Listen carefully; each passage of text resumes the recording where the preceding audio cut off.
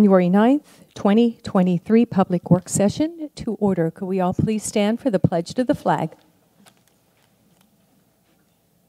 I pledge allegiance to the flag of the United States of America and to the republic for which it stands, one nation, under God, indivisible, with liberty and justice for all.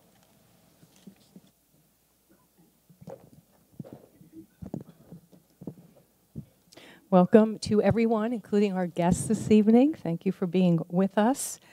We have 7 board members present this evening, and Mr. Snyder is on live stream this evening. I hope everyone had a nice holiday season and everyone has a happy new year. And being that this now is a work session, I will turn the meeting over to Dr. Domencic. Thank you, Mrs. Schlegel. And once again, welcome to everyone to our board meeting, and welcome to as we approach the second half of the 22-23 school year. We have a number of things here that we're going to be talking about tonight. I just have some notes that I want to make here at the very beginning of the meeting. Before I forget, I want to make sure to mention that our meeting for next week is scheduled for Tuesday, January 17th. Make sure I get that right. So our meeting next week is not on Monday, it is on Tuesday. Monday is, we will be talking about that. We're asking on Tuesday for the ratification of Monday as a makeup school day. So that will be our first weather makeup day for this school year. That was for the day that we had back in December when we had some ice. School will be in session Monday, but the board meeting will be on Tuesday evening. So just want to make sure that that point is clear. We do have our band, and our winter band concert was held yesterday. Our band continues to do an outstanding job with all of their performances. Very proud of their efforts.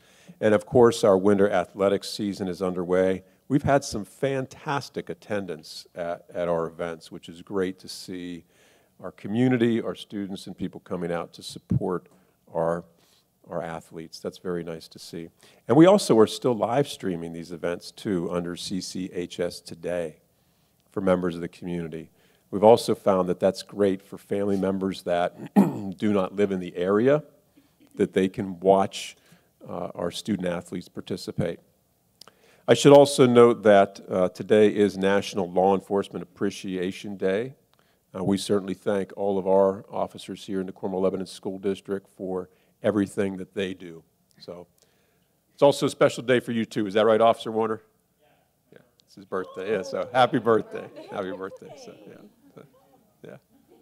That's it. Yeah. Another 39. There we go. So, and this month is also, or this Wednesday is Maintenance and Custodians Recognition Day, so we will be doing some things here for them, but we also appreciate all of their efforts that they do, just the day-to-day operations.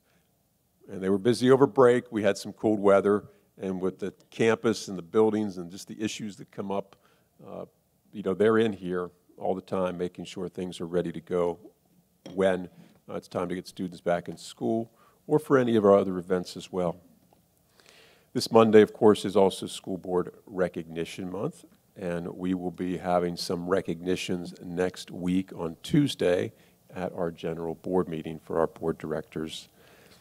We do have, for tonight, we have some of the highlights of tonight's meeting is we'll be talking about very preliminary, our 23-24 estimated budget. We'll talk about some items there, such as just personnel. We have some policy items. We're also going to revisit the Cornwall Borough land lease. Dr. Rackley is going to talk a little bit about the new science standards. We're going to begin our meeting with a recap of our November meeting with background and the processes leading up to our next 3 projects, our renovation projects here on the campus, the connector building, the high school and the middle school, these 3 separate projects. I'm going to do a brief recap of that prior to getting into the specific areas. And then Mrs. Hens is going to talk about how such projects are financed by districts and what specifically this means for Cornwall-Lebanon. So that's where we're going to begin with tonight's meeting. And let's go ahead and get started then.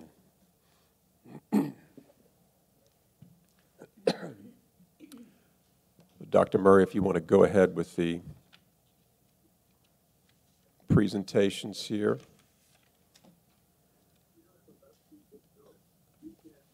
Okay. So back in November, we had some lengthy presentations. We talked about these campus projects and how we came to the recommendation, the conclusion to be looking at the connector building.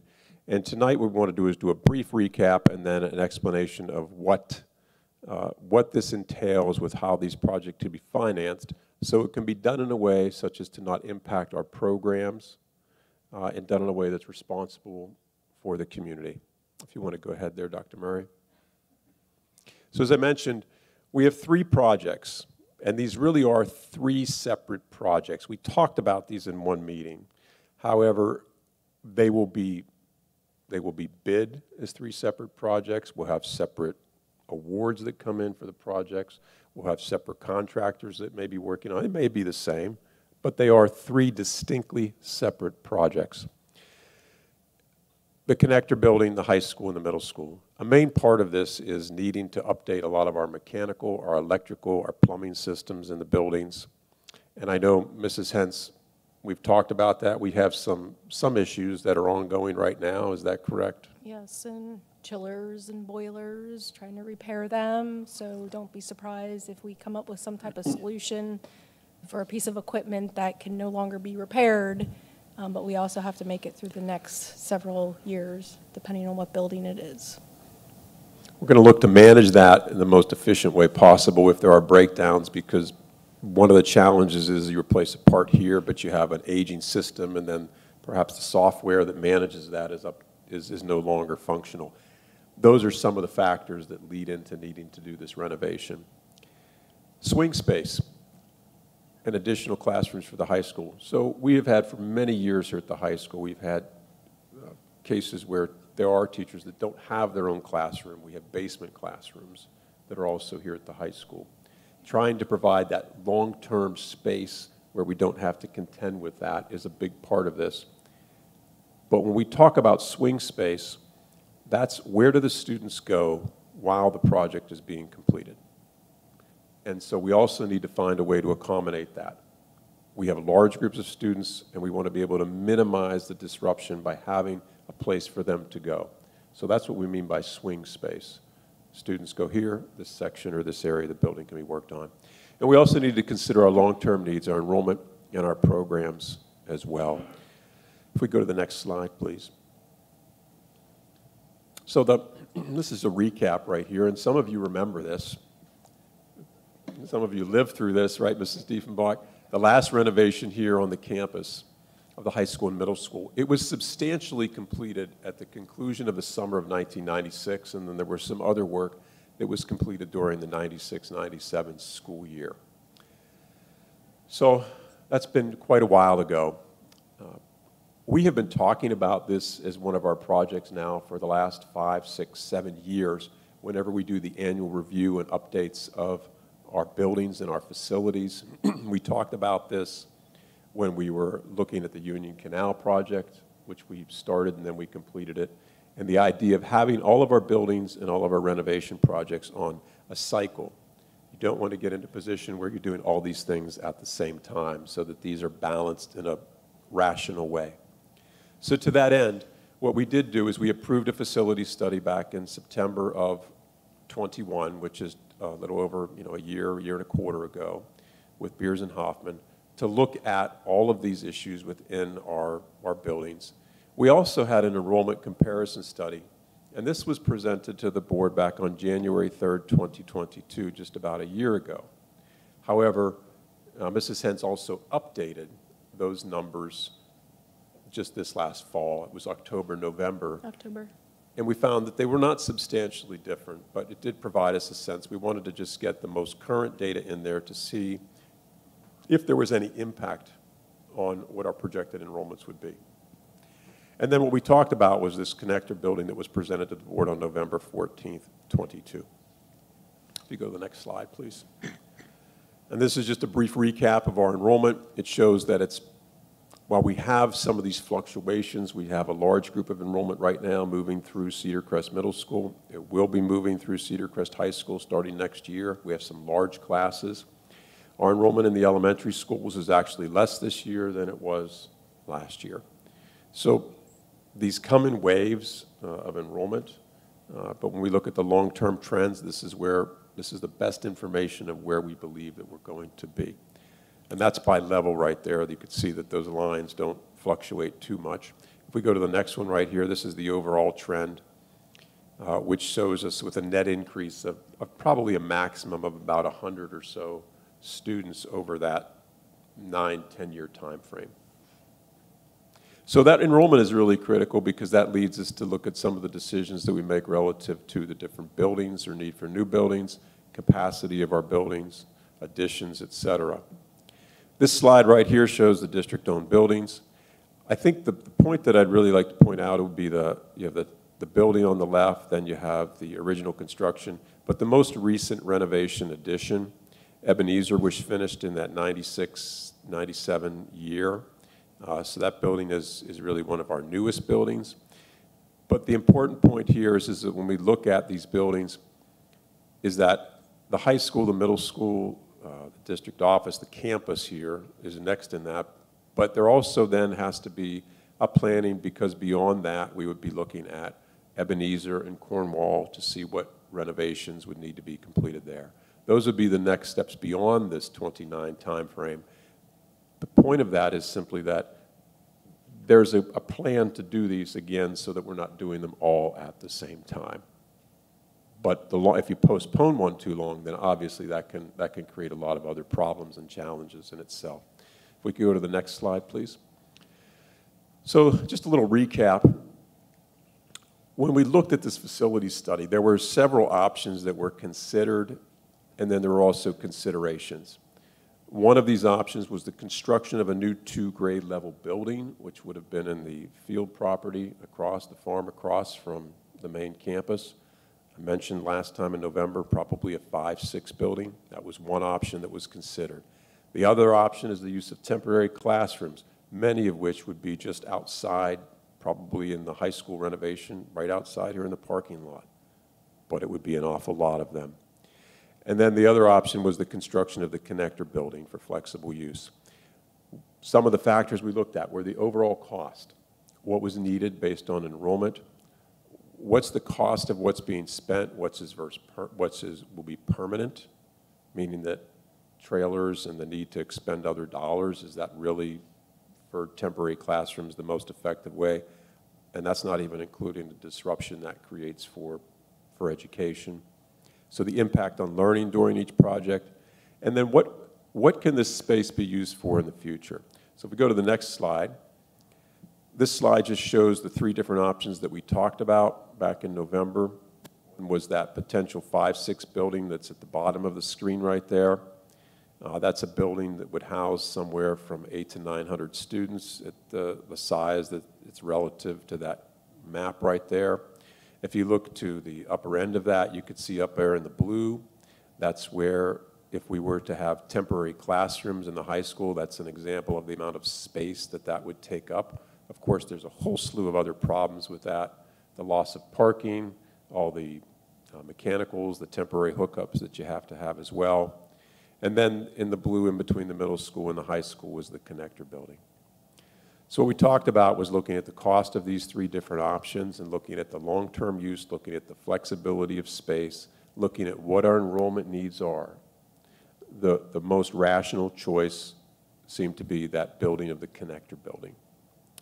And if we go to here, these are some slides from that. This is a 2-story building that was presented by Beers and Hoffman at our November meeting. We talked about the second floor having 11 classrooms on it. The first floor, I think is this the first floor, the second floor slide, would also have that. But this space would also be convertible. It could be used as classroom space. It could be used as office space in the future, but it would create options. It would connect on the second floor at the high school, the first level at the middle school.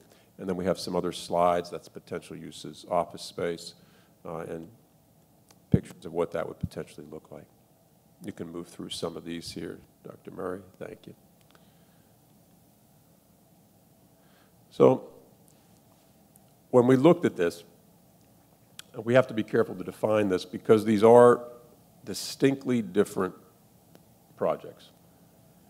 But they all have to happen sort of in harmony with each other, meaning that we know that we're going to need to do something to the high school and the middle school here.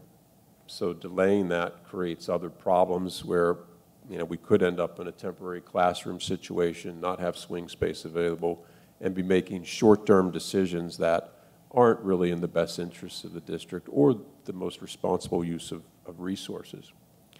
So in looking at this, that's why we recommended the connector building, because that creates that swing space, that creates some of the additional classrooms, that creates the flexibility for the long term, and it does so in the most efficient manner possible. So that's project one.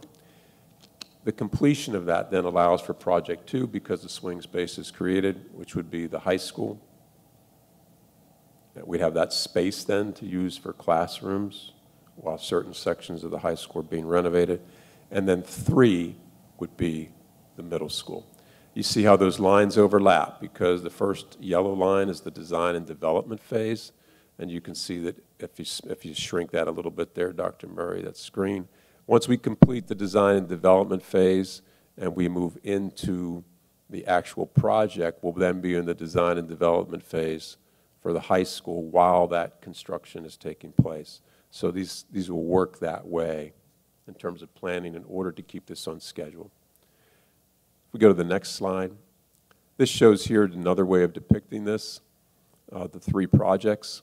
Project one, and this shows the construction time frames roughly from the spring of 24 to summer 25 for the connector building. And then for the high school, the renovation being that 2-year period from 25 to 27, and then the middle school 27 to 29. You can see that there are different estimates there. When we get into the high school and the middle school, there are so many decisions that need to be made and so many variables to that. That's why it's difficult to pin that down, but they gave us some very, very big estimates. For the connector building, that's closer.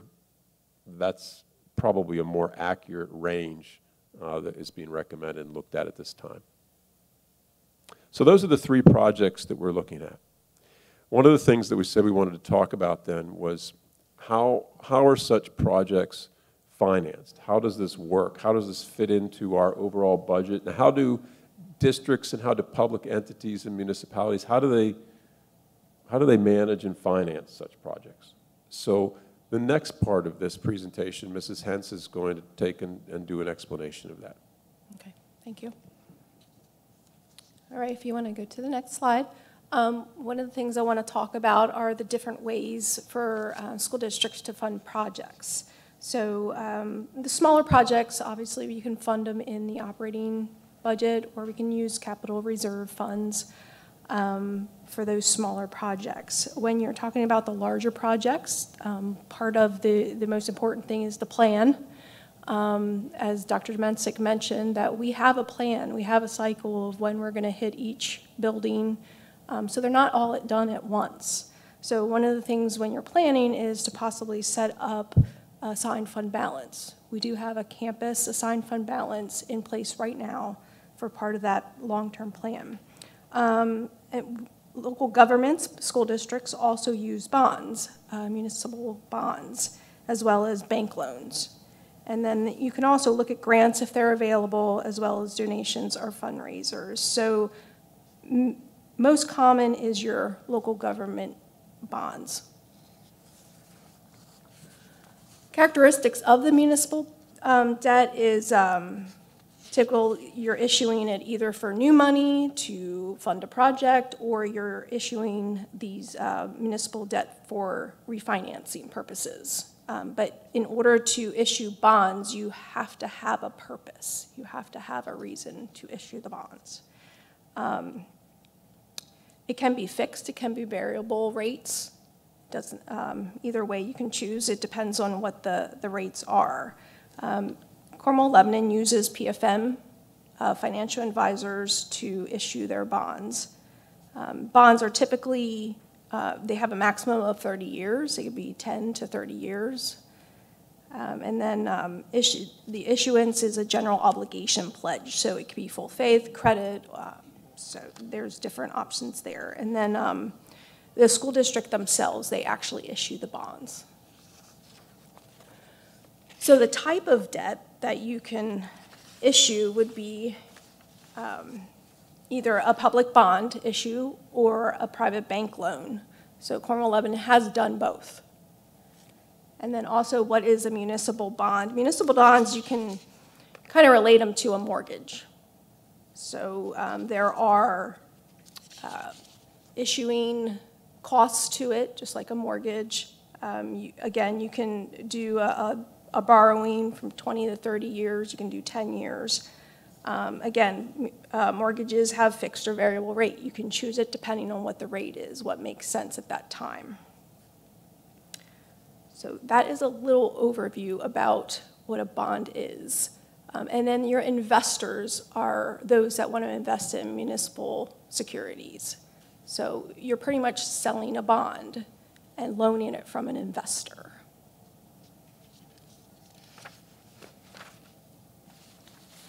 So currently, our district has a net of $13.5 million in debt. That is three different general obligation bonds or notes. So right now, we have a 2014 general obligation bond issue. Right now, it is scheduled to drop off, or our last payment is scheduled in 22-23 this year. We also have a 2020 general obligation bank note, which we had issued through a bank. We had issued that to refinance because the rates were lower than what we had. And that is planning on to, the last payment for that is 23-24. And then also our 2017 general obligation bond issuance, that was issued to fund Union Canal. So that is the last payment are scheduled for 26-27. The 2014 and the 2020 debt, those are both refinances from previous projects. So again, like I had mentioned, there has to be a reason for the issuance, whether it's a refi or an actual project funding. So based on that information, right now, this is our debt schedule. These are the payments that are due each year based on that debt that's outstanding. And as you'll see in 27-28, there are no payments due at this time if no bonds or loans would be issued after that year. So right now in our budget, we have a $95 million budget estimated for 23-24. The orange piece at the top of the screen is a part where it allocates the debt payments and also budgetary reserve. That is where our debt payments are. We kind of reserve a certain amount for those debt payments. And you're familiar with that pie chart. I do use that a lot for our budget. So if you go on to the next slide, just to make it simpler, there are 5 pieces to our budget. Mainly personnel. Most of our budget is made up of personnel. Then you also have purchase services that our personnel don't provide. And then also supplies and equipment. And then the debt payments is what we're talking about tonight. And then budgetary reserve. So debt payment estimated for next year in the 23-24 budget, we have allocated or reserved $5.5 million. If you want to go to the next slide. So for this project, like Dr. Domencic mentioned, you have to plan ahead to make sure that we have the right funding and we're not doing projects at the same time. Funding for this campus, we're going to use campus assigned fund balance, as well as issuing new bonds or loans, depending on what is the best rate at the time. So we do have 3 projects going on. There are a lot of variables that will happen over the next several years. So we will have to use PFM financial advisors to provide us with recommendations on what the best route is, whether it is a bond, whether it is a loan, and it all based on the rates is whether we take out 3 bonds, 1 for each project, or multiple bonds. And again, it all depends on the rates. One of the other funding sources that we used to have is the state funding was a subsidy called PlanCon. It was planning and construction reimbursement. With the current debt that we have, if you notice I said net $13.5 million that's outstanding right now. As a part of that, we are expecting about $2.5 million from the state to help us offset those bond costs.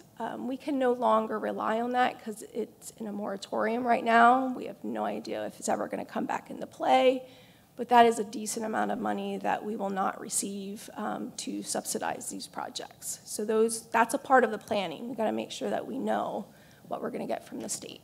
Does everybody remember that, this whole discussion? Because it sounds, people mention, oh, PlanCon is there's a moratorium on it at the state level, and what does that mean?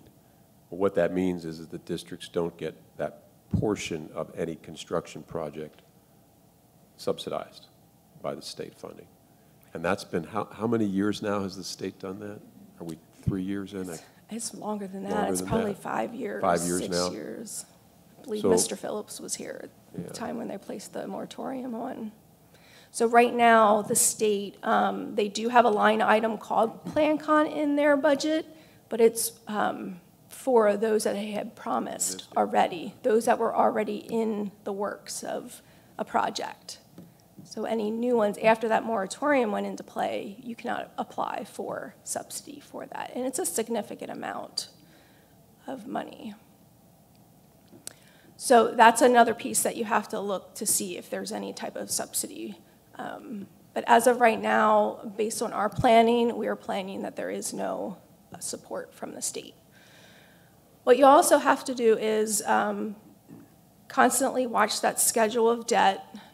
Like I had shared with you, the amount that we are to pay each fiscal year, and line it up with the new bonds. So one of the things that PFM does for us is, based on our existing debt and also what we need to be able to provide to a project, they look at that schedule every year and make sure that it lines up, that we have the $5.5 million that I talked about to cover the payments.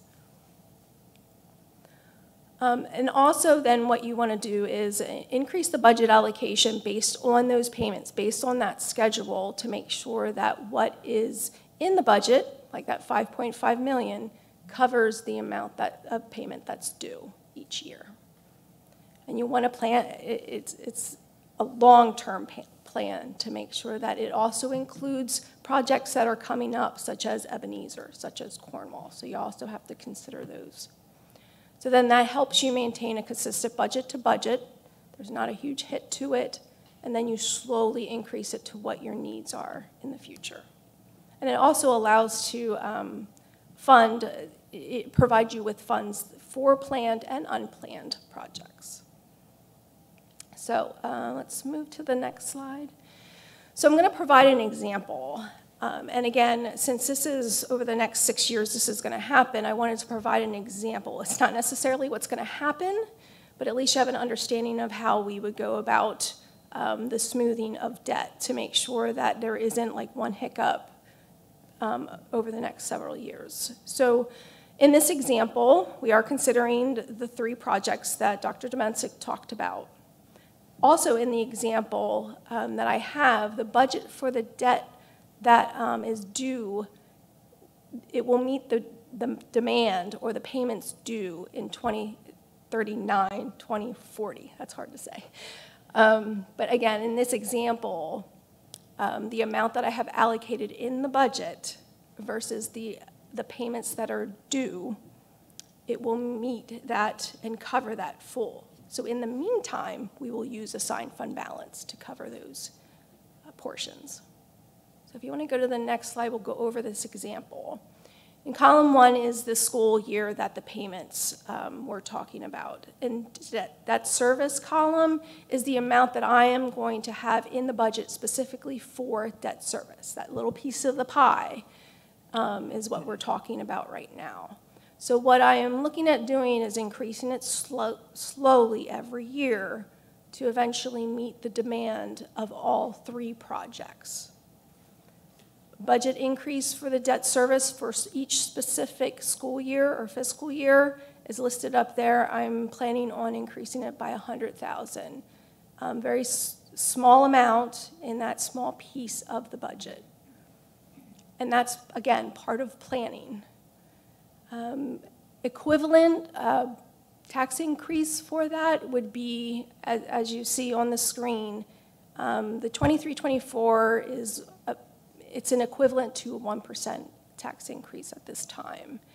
And then if you look over all of them over the next 6 years, a total amount of increase would be equivalent to a 2.5% increase. But again, that's spread out over 6 years.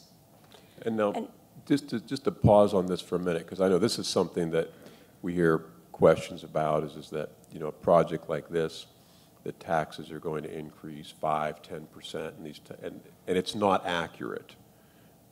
And that's why I think it's good to point out that this doesn't necessarily mean that there's a lot of variables that go into a budget. This just shows the equivalent amount of dollars that are set aside that it would need to increase.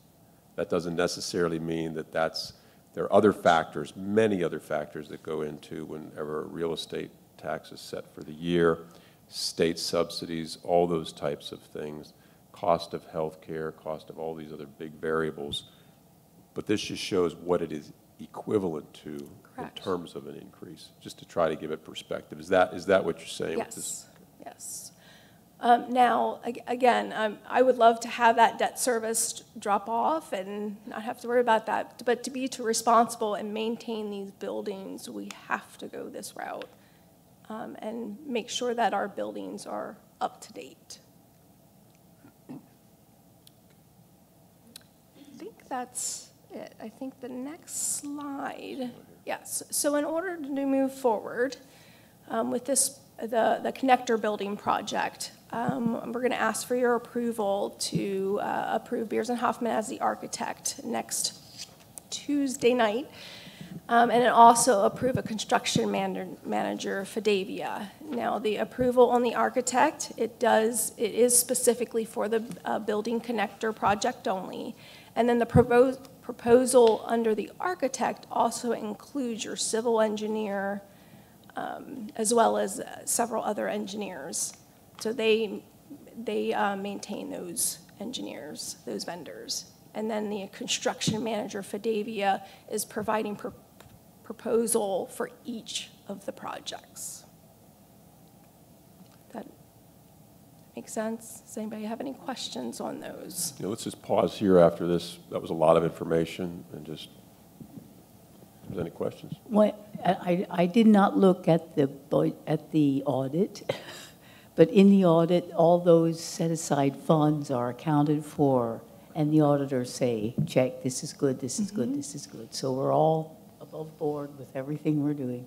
And also, how long have we had PFM? Oh, gosh. They were here even before Mr. Phillips used them. I think Mr. Aki used them. Mr. Aki, okay. So they're very They're reliable. very reliable. You consult with them once a year or frequently? Oh, more frequent More than frequently? that. Yes. Good, good. So when you look at some of the refinances that we've done here, that's because of that consultation, because there was the opportunity back to get better rates. That's why those were done, because And that that's one of the saved. reasons why we have a 2020 banknote is because they reach out to us. They keep their finger on the pulse of Yes. what's going on Correct. and advise you. Excellent, thank you. Other questions, input, comments from anyone on the board? Yeah, I'm a little confused, which is easily done. For the debt services, budget, the 22, 23, you have 5.0 million. And you are putting in there 50,000. Next year, it's 5.5 million. And you're putting in there next year, it's 550,000. That 5.5 million to 5.6, each year it goes up. That's the money we're using to pay for this connector and the school renovations and all that, correct? It's going to cover both the existing debt that we have, as well as it'll slowly smooth in the connector building, Yes. as well as the other So that's going to be buildings. our whole debt services. Yes. Monies to pay for all of our debt service. Whether Correct. it's the connector, the high school, the middle school, or what's existingly we have in debt. Yes, Is that yes, cor- that is okay. correct. That's a good capsule. Yep. That's a good question. Yeah, thank you for that clarification there. Another question. Beers and Hoffman, we're going to approve them Tuesday night for the connector building design only, correct? There's other services as well besides Yes. the design, Yeah, but yes. it's basically whatever the three engineers or whatever for the Yes. connector building only. Yes. Correct, okay. And then when we do the high school, we'll have to approve another engineer, Correct. architect to do that. And Yes. so same with the middle school. So we'll have Yes. to do this 3 times, so to speak. Correct. But as far as the construction manager, we're approving him for all 3 right now, As correct? of right now, yes. Okay. There is a,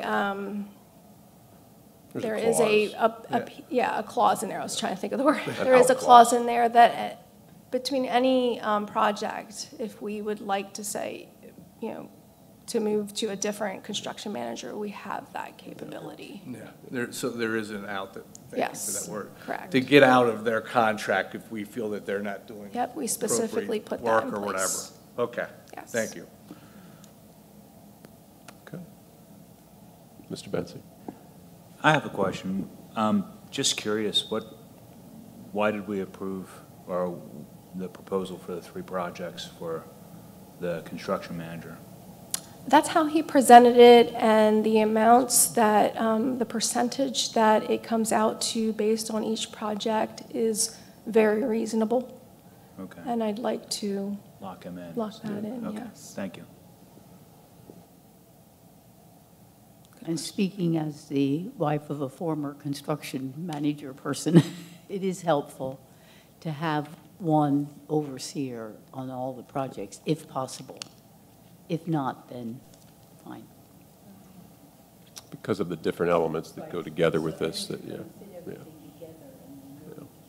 I guess especially when there's connected to the There's a lot of little things.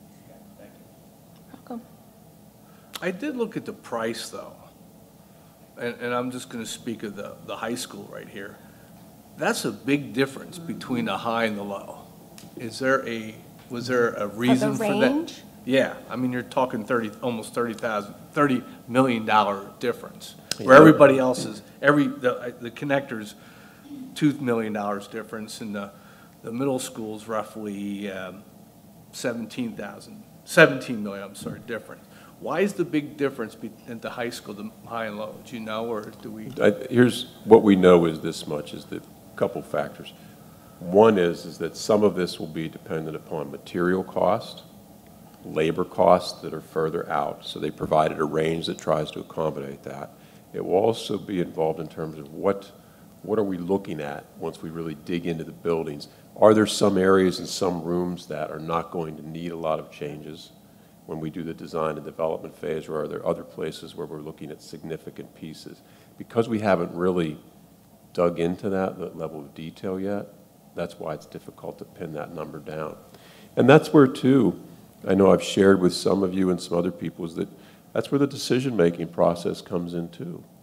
There's a lot of things that I know that I hear from staff and I know that everybody'd like to have, and I certainly would, too, but we also have to say what's practical within where the total project comes in, and look at what are the best options given the resources that we can allocate. So that's why those ranges are so big. And it's really going to be when we get down into the detail level of the project. Say, okay, This room, we're not going to do a whole lot. Maybe we're going to change lights in this particular room. Maybe we're going to update flooring. But in this room here, you know, we get into some of the plumbing, we look at restrooms, and we start talking about updating things for ADA requirements. If we start talking about updating any classrooms that have water or any type of plumbing issues in them, that's where we're going to run into some costs, moving walls, large group areas. One of the challenges that Mr. Sakala had from Fadavia is, like, he can go by what he knows now, the cost. And one of his goals is to make sure that in the end, he can say, yes, we were in that range. He never wants to be outside of that range. I understand that, and I appreciate your explanation, but it's still, it kind It's a lot of money. of, the project number 2 is a $30 million difference, where 1 is $2 million, and I understand the cost of things, and number 3, which is further out, is only $17 million difference. Is it because the high school has more room, more space, more electricals, you know? There's a lot more. This building is significantly larger than, this building's significantly larger than the middle school. There's a lot more variability. And we're going to have to meet with, certainly with the architects, with the engineers, have input from the staff, look at what some of the long-term needs are going to be for this building to really narrow that down. But that's why that's in there. And I think when they gave us those numbers, Mr. Zug, I think they don't, again, like Mrs. Hens said, they don't want to say one number and then have it come in higher. No, I understand I think it. there's some of that, You too. know, I just saw that that was, the high school was the biggest, and I just wanted to get a I clarification. mean, obviously, our goal is going to be to stay towards the lower end of that, right? That's what we're going to try to do. Yes. But we also want to make sure that we don't do things on the inexpensive side that cost us later. Yeah.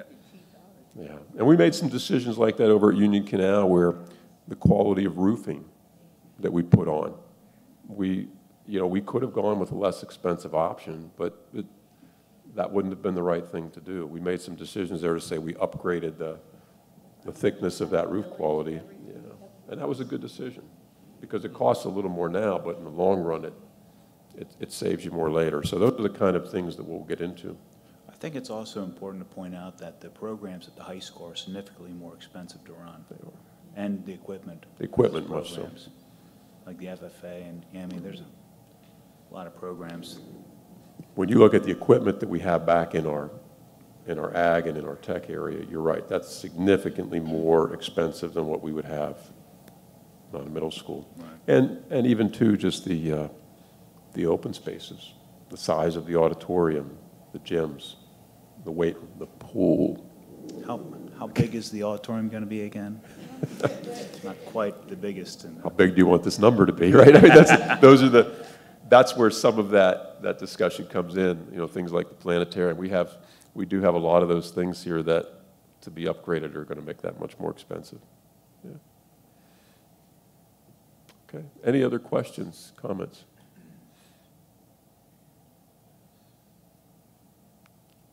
Okay. Thank you. Thank you for that input.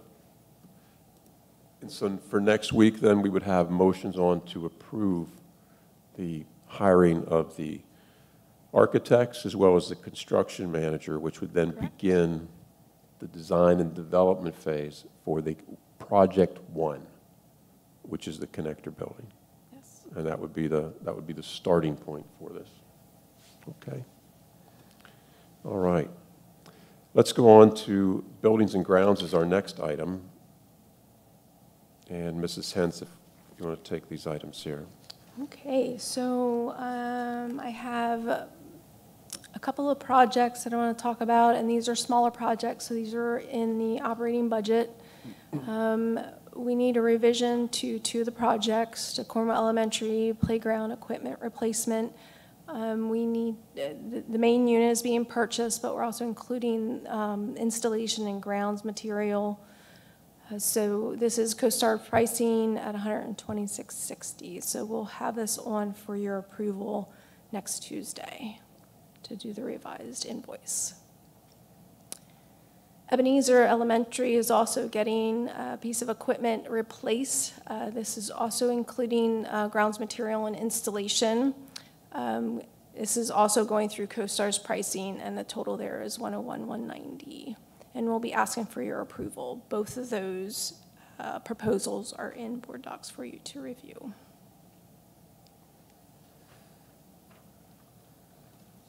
That's all I have for buildings and grounds tonight. Okay, any questions about those items?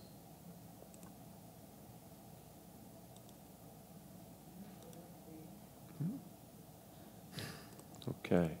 We'll go on to community relations, curriculum, and staff development. Dr. Bosman, I think you have the first two items. Dr. Rackley, then you have the third item under this section. So go ahead. Okay.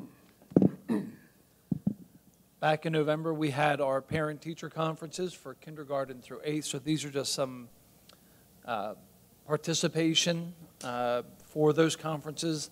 The one thing I'll just say is, as you look at the numbers up there, you'll notice that the number of conferences exceeds the number of students, and that's because there are students whose parents or guardians met with more than one individual while they were here for conferences. So just to give you, you could see there, then there are multiple families who saw more than one staff member during the conferences. So those were the ones that were back just before Thanksgiving. It's good participation. Yeah. Glad to see our parents. And most of these were in-person conferences too. Mm-hmm. Is that correct, Yes. Dr. Bosman? Yeah, the majority were in person.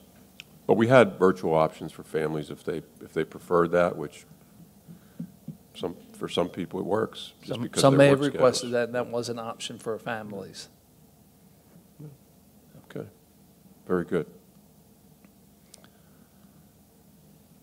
Next, in board docs, you'll see a list of students there that will be participating in a mid-year ceremony that will take place on Friday, January 20th at the high school.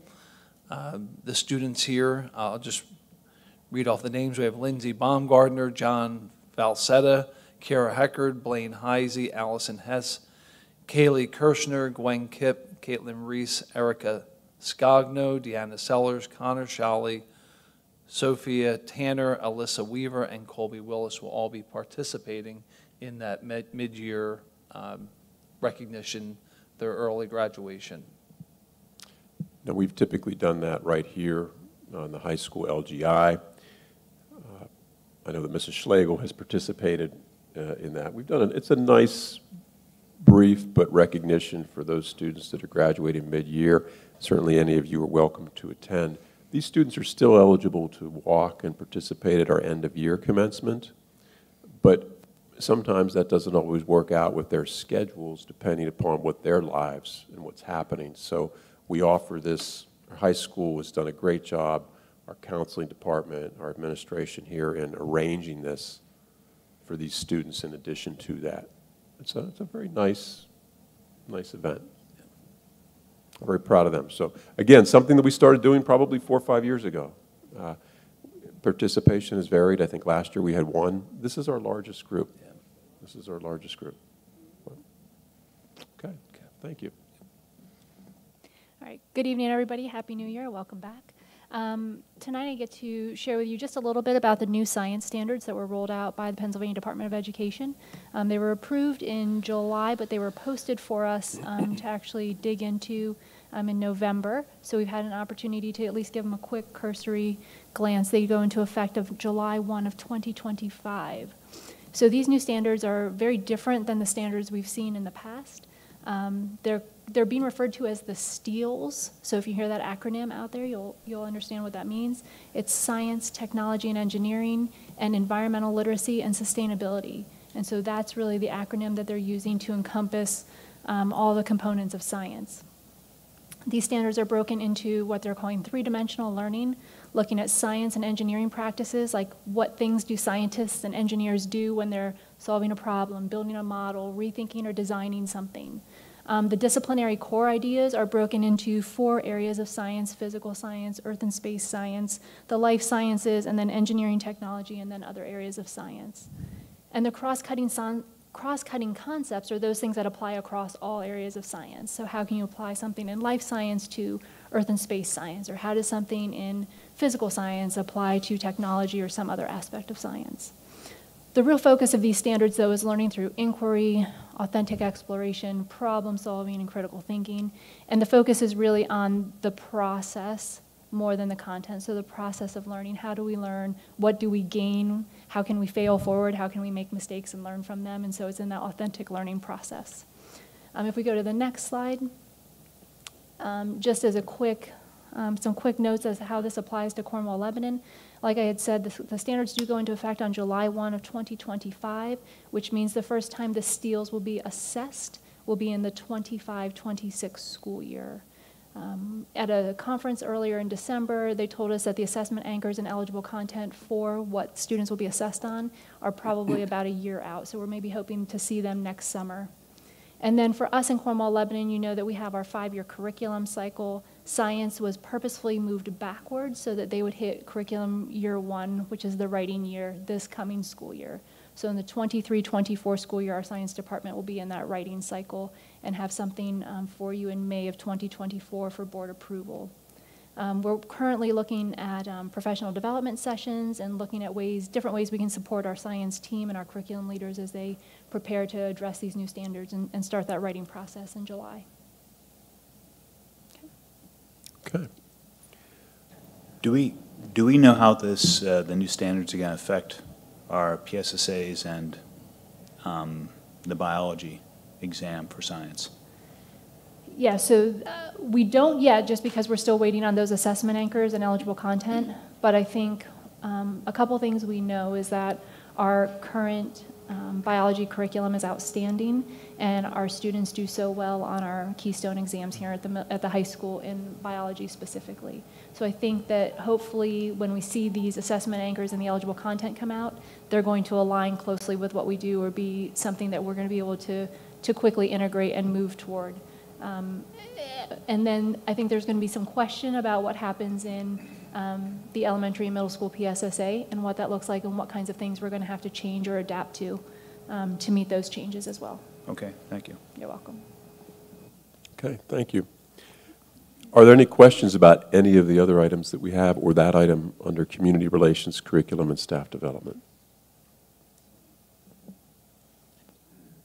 Okay, thank you, Dr. Bosman, Dr. Rackley. We'll go on to extracurricular. Mrs. Hentz, we have a few items here. Yes, we do. Overnight field trips. We have 2, the Cedar Crest High School students to Erie, Pennsylvania for Thursday, March the 16th, 2023 to Saturday, March 18th, 2023 for bowling state championships. We also have Cedar Crest High School students to Hershey High School, Thursday, February 9th, 2023 to Saturday, February 11th, 2023 for the student rehearsal competition and performance at PMEA District Band. I'll ask for your approval on those 2 overnights. And then for the use of facilities request, we do have 2. One is Sunday use of facilities. Our Falcon Youth Basketball Club would like to use the High School Gym A, Sunday, February the 5th, from 12 to 6 for travel games. We also have a for-profit and Sunday use request from Champion Force Youth Cheer Program. They want to use Ebenezer on Sundays, February 5th through May the 21st, 2023, from 4 p.m. to 7 p.m. for cheer classes. So we're going to ask for your approval next week for those. That's all I have. Okay. Questions about any of those items?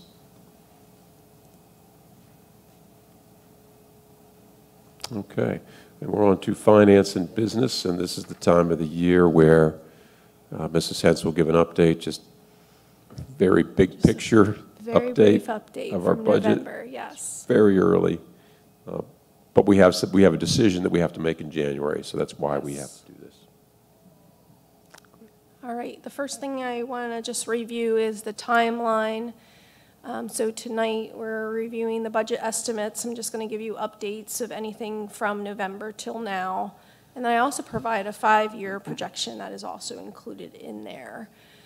For January 17th next week, we will look at adopting the opt-out resolution to not exceed the Act 1 adjusted index for Cornwall Lebanon for the 23-24 budget. And then we are able to, based on this timeline for this year, is present a proposed final either April or May. So we do have a little bit of flexibility there. And then the June 19th date would be when we would approve the final budget. So any changes from that proposed final to the final is what would be approved. And then we would adopt it at that point in June. So that's the timeline. I'm going to go on to this is what I presented in November. Really, there isn't any major changes. So this is what was presented in November. We will work on this detail line by line until April or May when we present the proposed final, but this is where we are right now with our estimates. Familiar with the pie chart that was presented earlier, but this is overall, as you can see, most of our budget is made up of personnel. If you want to proceed to the next one. Again, I can't say this enough. The challenges that we have are just like any other operation, is major inflation with equipment and supplies, hiring of support staff, and labor cost. Also continued significant cost of third-party cyber schools, which I'll go into a little detail later. And then also special education costs. Those are things that we have to consider when we're looking at this budget. Two changes from the November presentation until now. PSERS did certify their rate at 34%. So for every dollar we pay in salary, we pay 34 cents to the state to cover PSERS, the school employee retirement system. And that's equivalent to about $14 million in the 23-24 budget. Third-party cyber schools total, I had reported in November at 1.6. We're estimating right now, based on updated invoices, 1.8 million for this school year, and that is $550,000 more than what we had paid prior to the pandemic. So if you want to proceed to the next slide, it'll give you just estimates. Again, on the right-hand side is the 1920 amount that we paid is 1.2 million, and we are now estimated to pay the third-party cyber charter schools $1.8 million, based on how many of our students that reside in Cornwall, Lebanon, are going to cyber charter schools. Known facts with this budget, Cornwall, Lebanon provides virtual options for our students and families, and we continue to do that even after the pandemic. Maximum increase in the real estate tax within the index is 5.1%, would provide an additional revenue of $1.8 million, and we are planning on utilizing the assigned fund balance for retirement cost. We're slowly whittling away at that. But it would be $166,000 this coming budget. Next slide. What we don't know is pretty much what we don't know. In January of every year is where we were going to be with local revenues, state subsidies. We don't know how much we're going to get in basic ed or special education subsidies, as well as our federal subsidies. We only find that out in late May. Where we are with our federal or title programs. And then also healthcare costs, we're still watching those, and as well as special education costs, we're not sure yet. So we have a little bit of time to work on this budget and put a proposal together for you for April or May. As of right now, I am recommending to do the opt-out resolution to not exceed the Act 1 index, so that's why there is a Y under the resolution. For the 23-24 fiscal year. So we will have the resolution on for next week to approve. And there is a draft in your board docs now. This is a required decision point. We have to either have a preliminary budget, or we have to, for right now, based on all these unknowns, which doesn't make sense, or pass the resolution to not exceed the index. And that's based on a timeline that is required, that we have to follow. So are there any questions about that? Obviously, as we know more information, that will be shared. Yes. Okay. You have another item One under other here. item under finance and business is we need you to approve the mileage reimbursement rate of $65 per mile for the January, 65 cents. Oof. It is a little high. Everybody started submitting mileage after that. Yeah.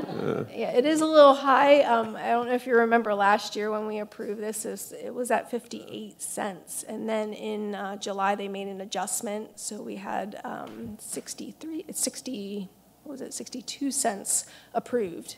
And now it's at 65 cents per mile. Okay.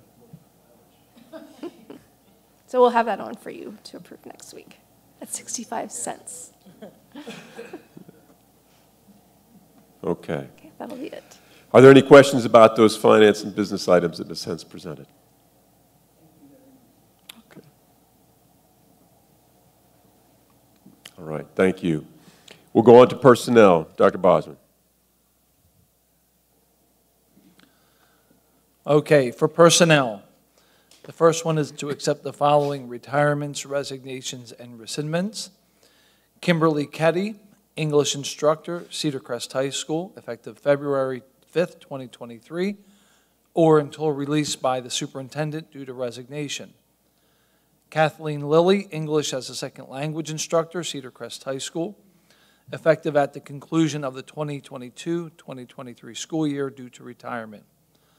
Todd Dumas, assistant wrestling coach, effective November 29th, 2022 due to resignation. Jenna Welgemuth, assistant boys volleyball coach, effective January 2nd, 2023 due to resignation. Juliana Hoke, flex nurse RN, effective November 18th, 2022 due to resignation.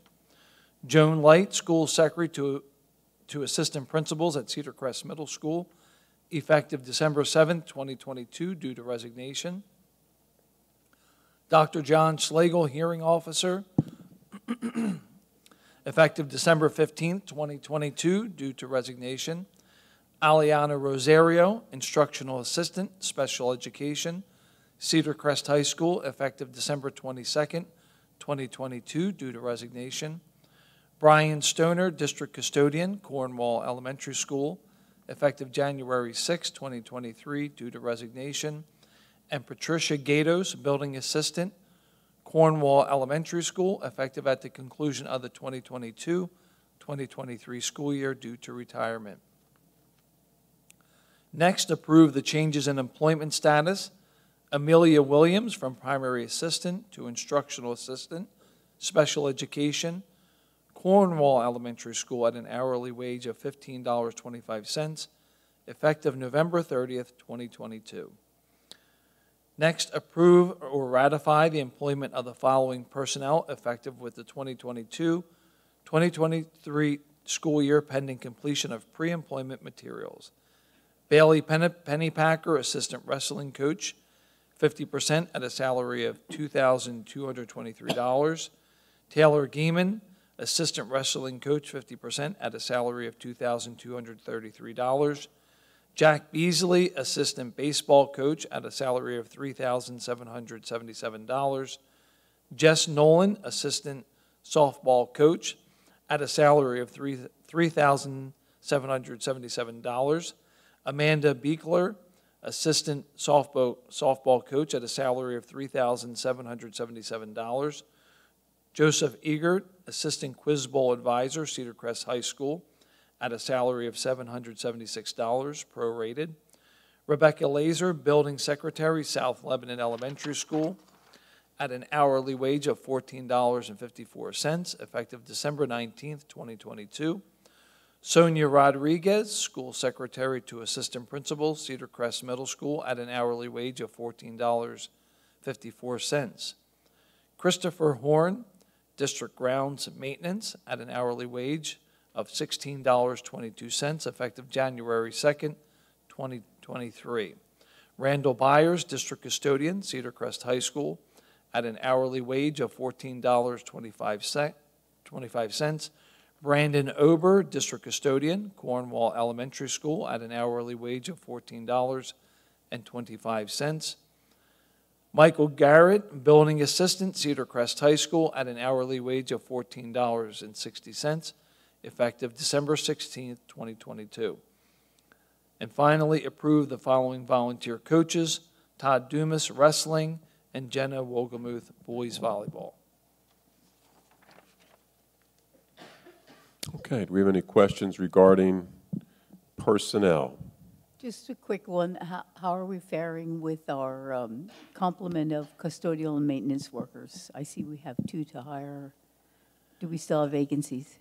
That's been an area of challenge. I mean, Okay. there's been some growth in that area, but still an area that we're looking to hire some folks. Okay, Yeah. thanks. Okay. Any other questions? Okay. Thank you. We'll go to the next item on here, which is policy and management. And we have, it looks like we have a lot here, but it's not as complicated as it might appear to be. So we have a number of policies that were placed on the table, meaning they're placed on there for public review, and we put these on back in November. We did not have a board meeting. We had our board meeting and a reorganization meeting in December, as it typically falls, is not within 30 days of the November meeting. So these policies then sit on the table for public review for an extended period of time, and then we look at them in January. And that's the process we've typically followed, just because of not having that 30 days for policy review. So with that, we've got a number of these policies. We've got policies related to personnel here, such as jury duty, where we have them for different categories of employees. We're combining those into one policy. This is a sort of a long-term process. We have a lot of policies like this, but to try to condense and make the policy manual more user-friendly. The next one we have up here is if you could click the next slide, this is for physical exams. This is when people are hired, again, combining the 3 policies for 3 different groups of employees into one. The next policy is for the same for HIV infection. This is a state code mandated policy, and this codifies these into one policy as well. 314.2, which is the policy after this. There are no changes to this. This is the communicable diseases policy that is currently under operations. We're moving that to the employees policy section because the parts that are relevant there seem to fit under the employees section. So it's just a recategorization of that policy. And then attendance eligibility is the other one that was placed on the table. And that policy just is to codify some of the changes on the school code that allow for students to attend the Cornwall Lebanon School District. So those policies will be on for final adoption. Then we have some other top policies now that will be placed on a period of review until the February meeting. And these policies are, again, similarly with the family and medical leave, combining the 3 for the different classifications of employees into the 1 under FMLA. And then under extracurriculars, our extracurricular policy is dated. We have some of these after-school activities that are operating for our elementary students, and the policy stipulates 4th grade, beginning in grade 4. So this change would then capture that practice of what we're doing. The student complaint process is one where it's really a change in titles, because we've had changes with with Dr. Long's title during her tenure here, Dr. Bosman's, Dr. Rackley's. For instance, we had a director of secondary education. Now we have director of personnel and operations. Those are the changes, the title and job changes, due to different responsibilities that are captured in that policy, because it references the old job descriptions and job titles that we had here. And then the last item, so those are the policies. Are there any questions about any of those? Those are relatively simple policy items. There's a lot of them, but they're fairly simple. The next item that I have on here is the Cornwall Borough land lease. And I'm trying to think when we spoke about this. I think it was, I want to say that this was October, November. Maybe it was November. We talked about the interest that Cornwall Borough had in leasing that part of the property that is down opposite north of Freeman Drive down at Cornwall Borough to do community enhancements to that property.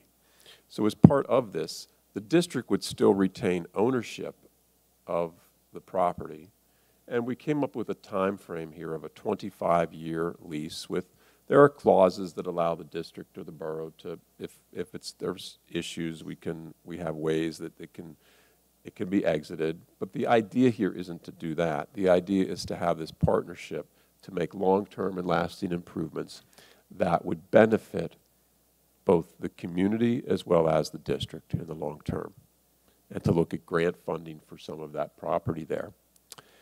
So again, the land would be used by the community. The district would still have access to this property during the school day. We would utilize this. We could utilize this for parking.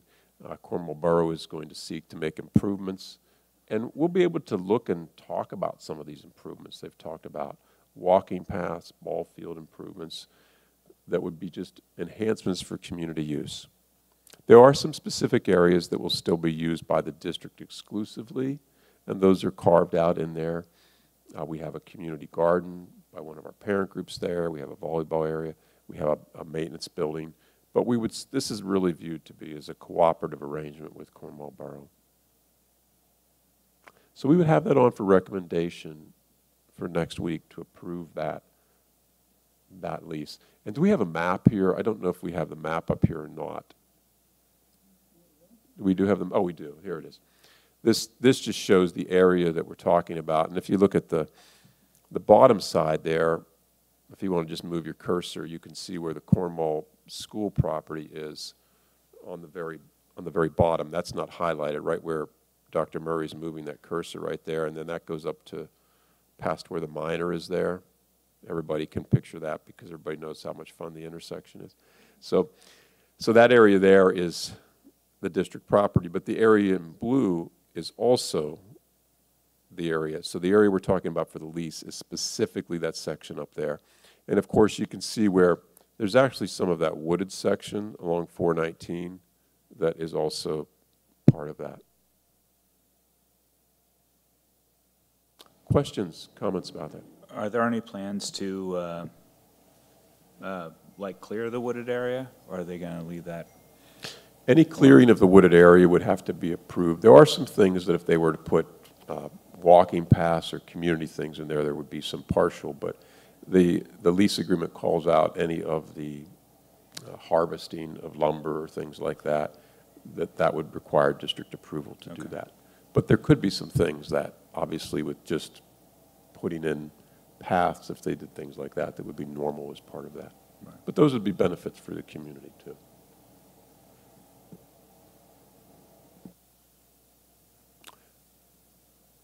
Any other questions regarding that? Okay. Thank you. We'll go on to pupil services and technology. And Dr. Murray, I believe you have the first item here. Thank you, Dr. Domencic. So the first project that we have here is the Technology Services Plan. About a comprehensive plan and a half ago, they eliminated the section for a tech plan. It's integrated and interwoven within other components of the comprehensive plan, but it didn't call for a specific technology plan.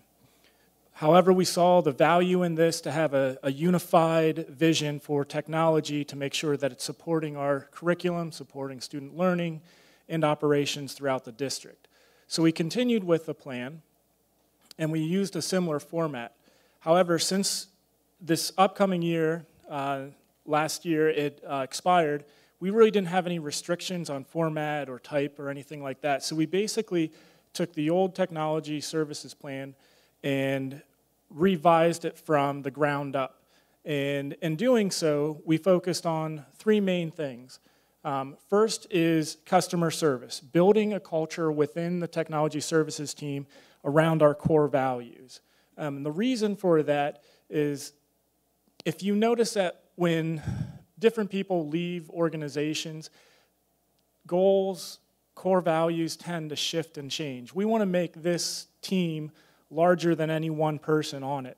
So we're working and building off of the culture and the goals and the comprehensive plan. So it's very, very heavy in that respect. And this plan was developed through a lot of different studies. We looked at a lot of major corporations and different innovativeness. We looked at Apple and Microsoft, Disney, Amazon, Google, all the big names, to see what made them tick and see which good parts we can incorporate to improve our existing district. So that's where these came from. Aligning resources and plans, just making sure that everything coincides with what we're doing in the classroom. And this is already taking place. We've had numerous meetings since the break on software subscriptions. We've met about curriculum. We've talked about observations. The whole gamut. It's already started. We're meeting with principals. We're talking. We're having conversations. Communication has really picked up in the last week and a half. So we're really, really excited about that. And the other piece is documenting. So if someone were to leave, we don't lose that entity knowledge. It's all documented in one place, so the next person can just pick up the documentation and keep going.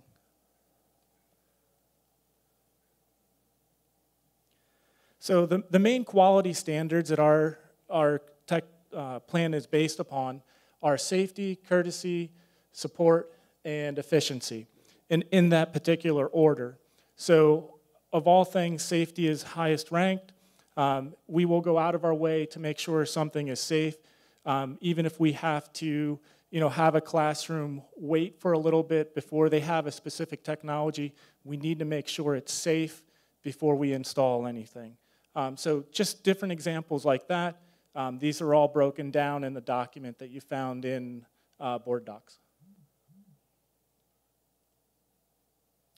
And this one just outlines some of the different goals. I apologize for the small print on that. But basically, we're realigning roles within the district tech team so that they correspond with what the district needs.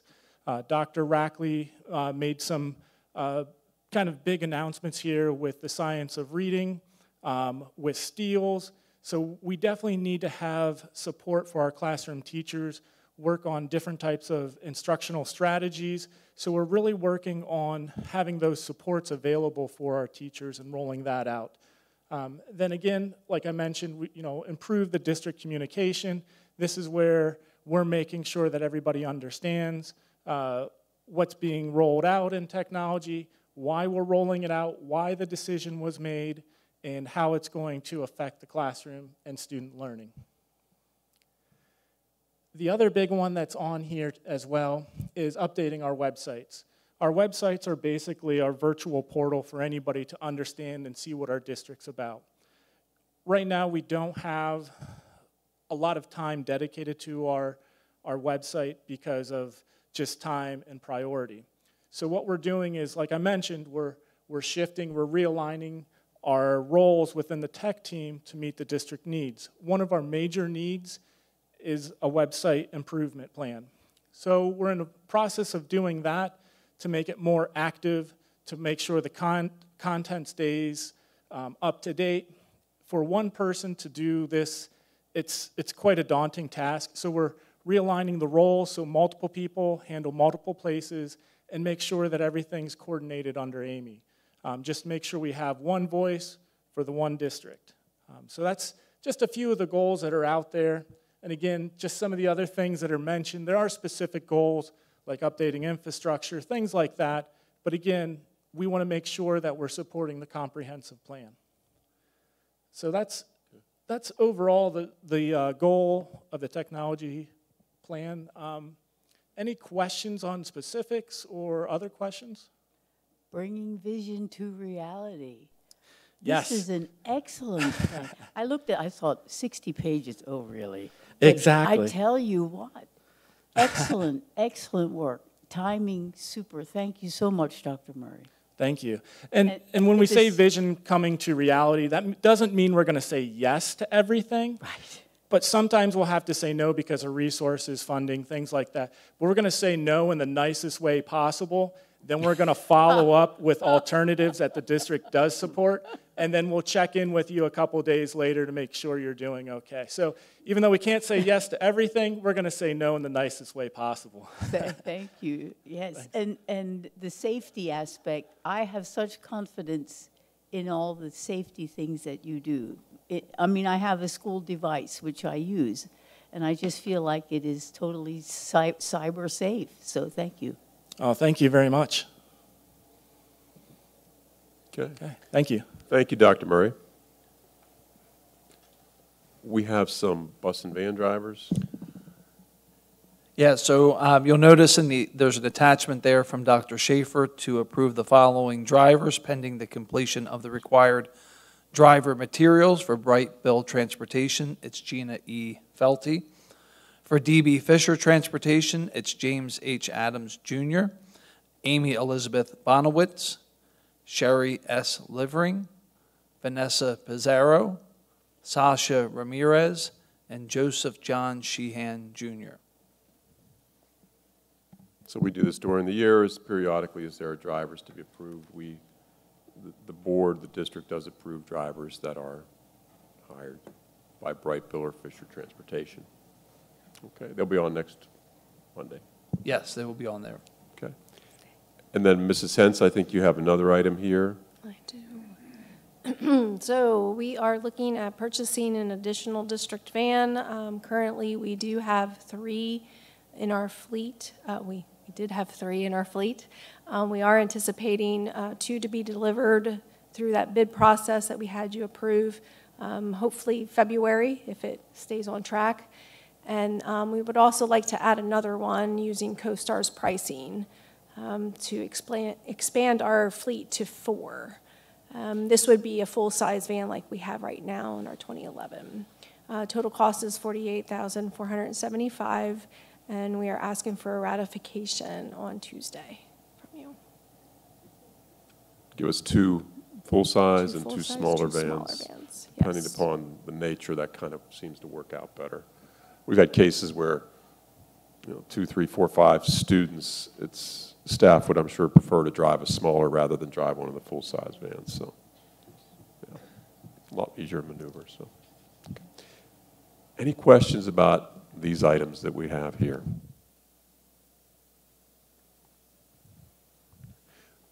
Are there any questions from any of our board directors about any of the items, the presentation, or anything that we talked about this evening?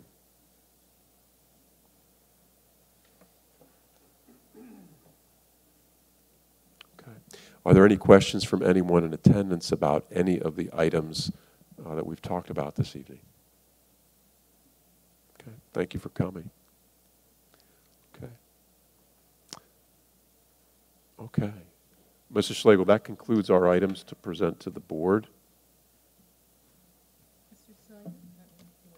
Oh, yeah, Mr. Snyder, did you have any questions?